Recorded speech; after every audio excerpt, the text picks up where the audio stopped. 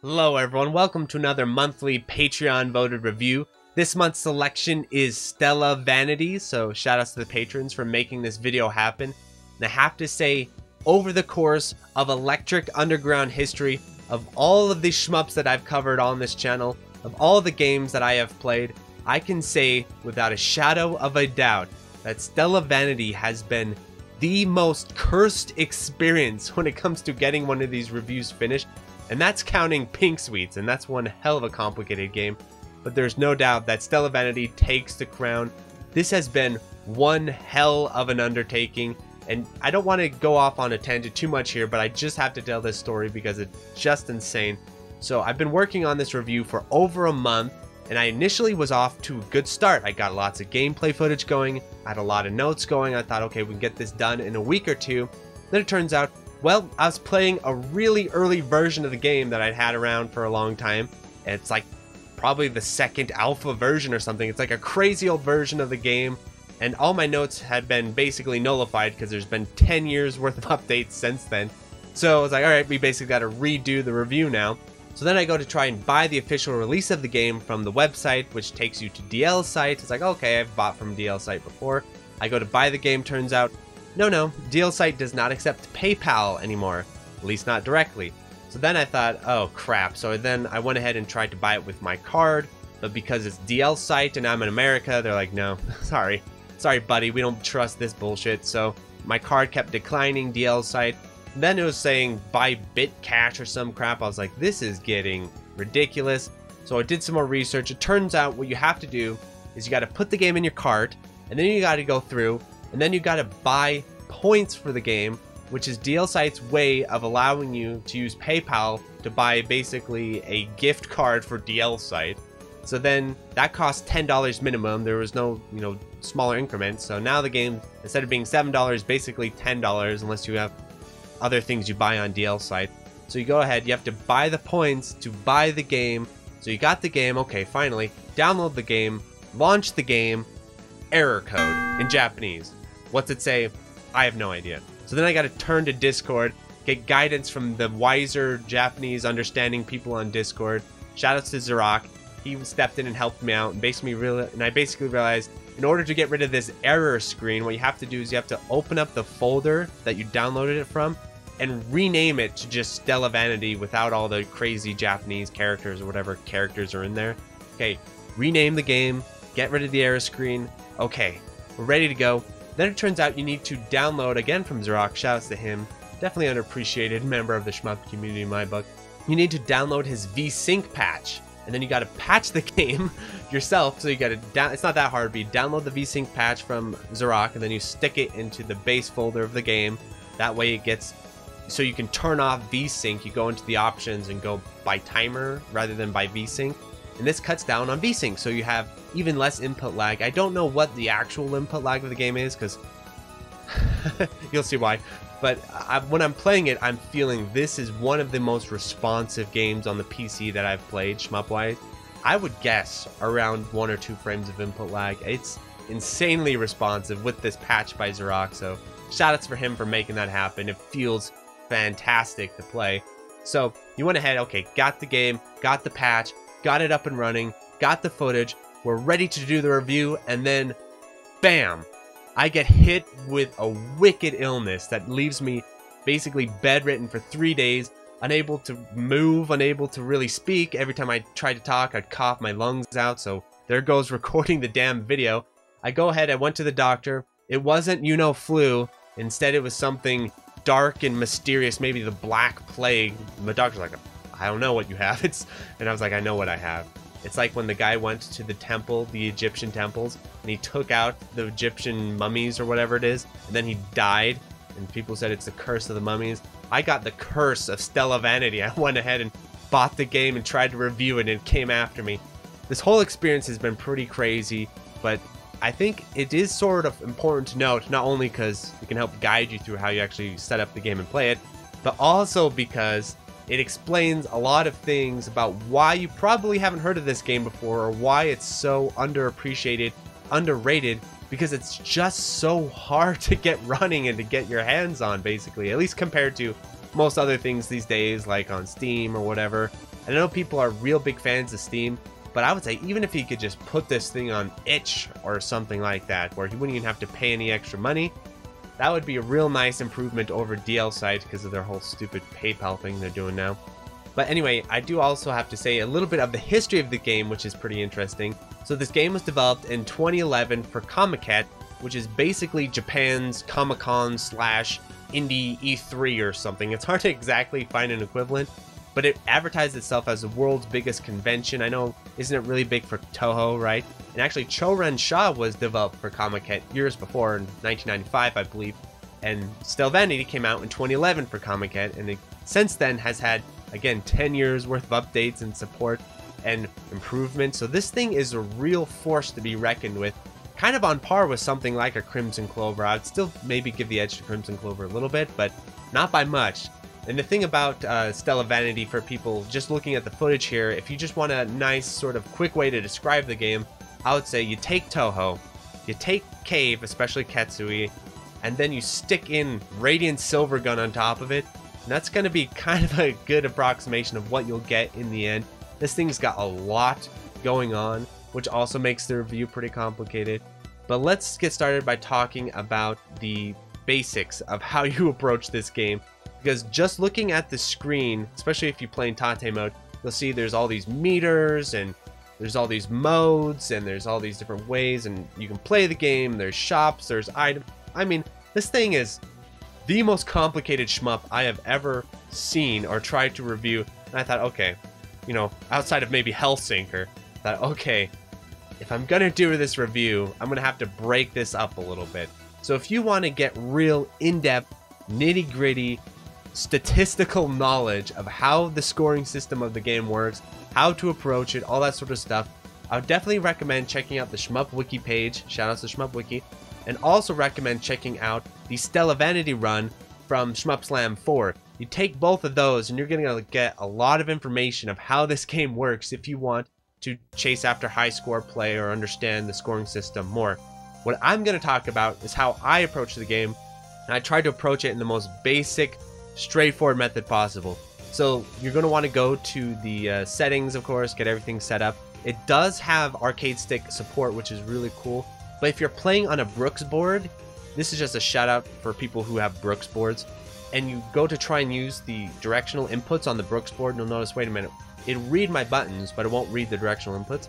It's because it doesn't actually read the D-pad inputs, and it reads the arcade stick, or the analog stick inputs, which is a little bit frustrating, but there is a way to fix this on the Brooks board, which is kind of a fun little thing, where if you hold start, select, and then left, and you hold them for 3 seconds, what it will do on the Brooks board is it'll swap your arcade stick over from the D-pad, you know, the virtual D-pad, to the virtual analog stick, so then it will read your stick. So if you're wondering how to make that work with your Brooks board, that's how you make it work.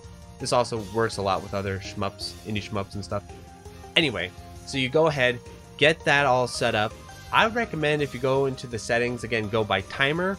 I, of course, play in Tate, and the developer said he plays in Tate as well, so I kind of feel like even though most people tend to sort of play this game horizontally because they love all the little meters and everything like that, I like to play it in Tate, so all the footage you'll see here is in Tate mode, and the meters are all there, and I think I kind of like this mode better because it simplifies your HUD a lot more to just the more relevant meters. But again, maybe if you're playing for score, having the 8 billion meters on the sides is important.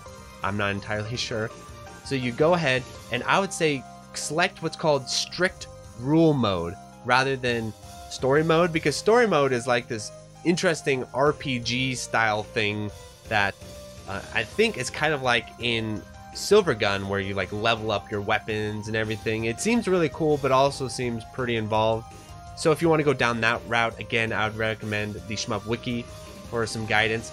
But okay, strict rule mode, which is basically arcade mode. Then you have all the difficulties, and the crazy thing about this game is that there is a lot to choose from when it comes to difficulty, and the higher ranked difficulty modes are insane.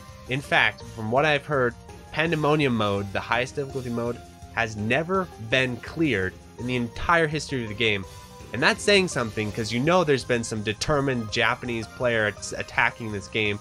And the little story that I heard is the guy that came the closest actually got a double KO on the TLB of Pandemonium mode, and a double KO is when both you and the boss die on the same frame.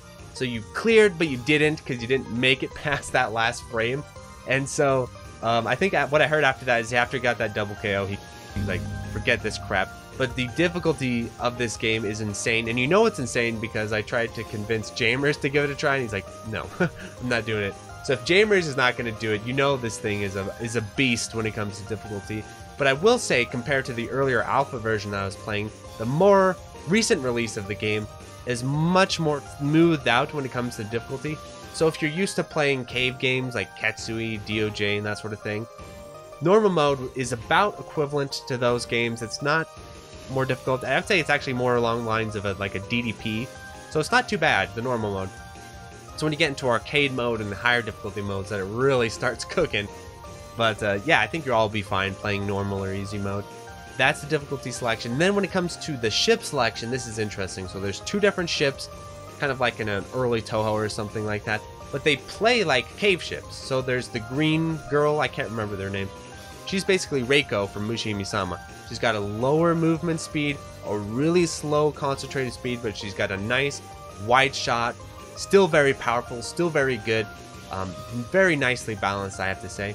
And then the next ship is the sort of Panzer type. She has the white plasma shots, and she's basically Panzer from Ketsui. Fast movement speed, fairly wide-ish shot, but much more narrow than the green girl. And then she just deals a crapload of damage, very fast concentrated speed.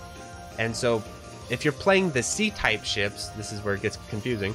So C-type is basically cave type. That's the best way to think about it, or maybe Chad type, where they're much more simplified, where you have the shot, you have the concentrated shot, you got the bomb, and then you have this sort of Esperade special shot, where you know an Esperade where you have a meter and it fills up and then you fire. You basically have that. So it's kind of reminds me a little bit of Esperade there. So that's the C-type. And then the S-type, and I think this is kind of like the main real type ship in the game, which I assume must stand for special or whatever the hell the S stands for.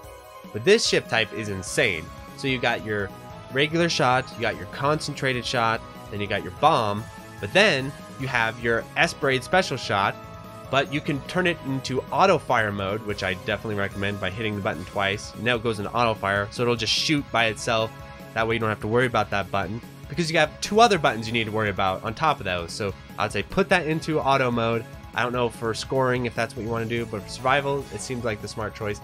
And then you have a sword, like you have in Radiant Silvergun, and this thing's actually really useful, but it has its own little meter, and how and when you charge the meter is still kind of vague to me. But there's the sword, and then the weird thing is that it'll lock on to larger enemies at times, like in Ketsui when they get low off on health.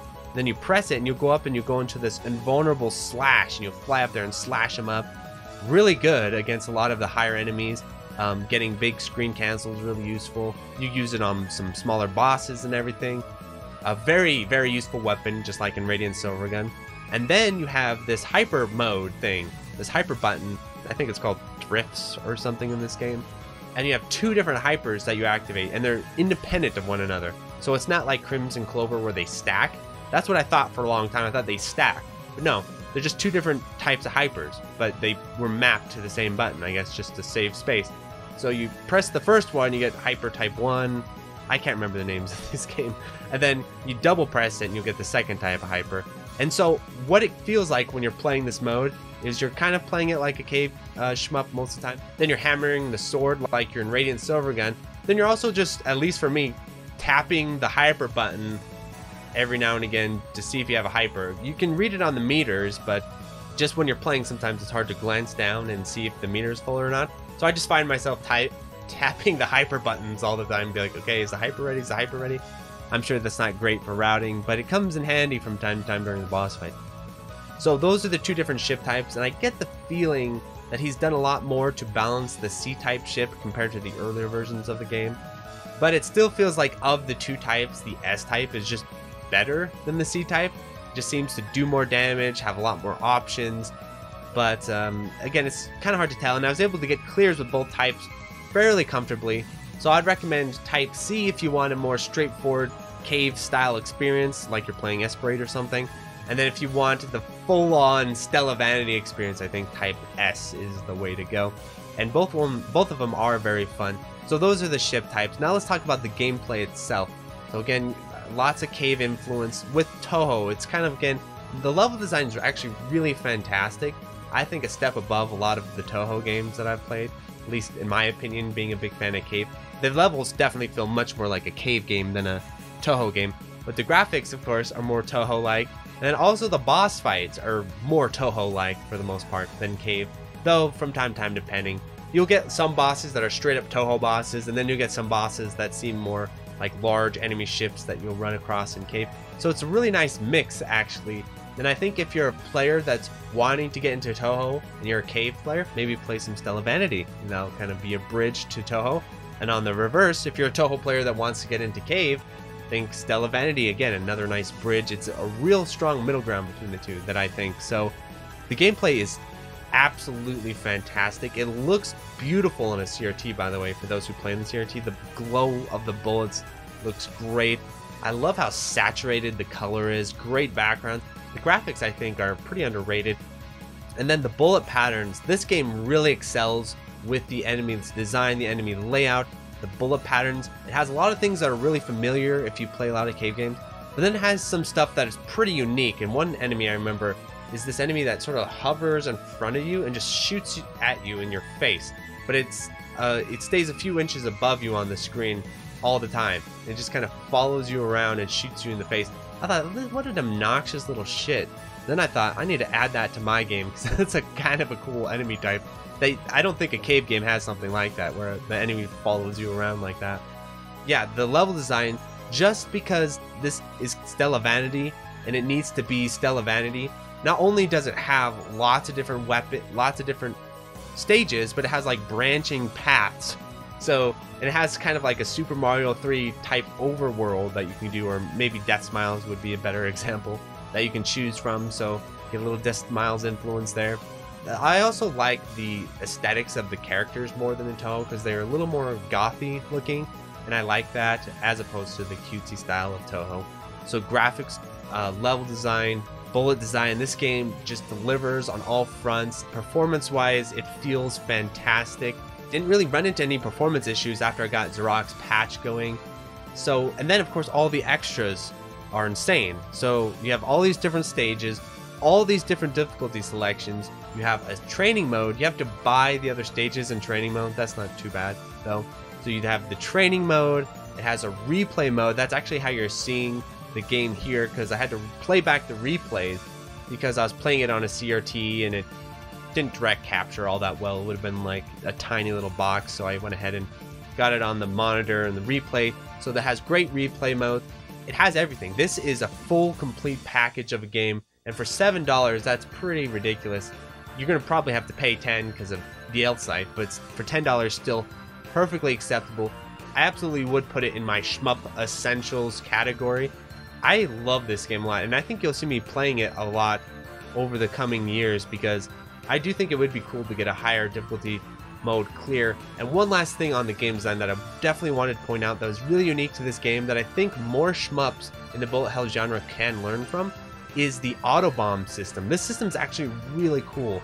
So the way it works is that it's like DFK, where you have all these nice auto bombs, and when you get hit you fire off an auto bomb rather than dying, you know, like in most cave shmup. In TFK, it's almost always best to just fly around and not bomb, right? Because the auto bombs, even when they go off, they give you a little bit of a screen clear and they'll damage some enemies. Not as much damage and not as long lasting as a regular bomb, but still they're pretty powerful.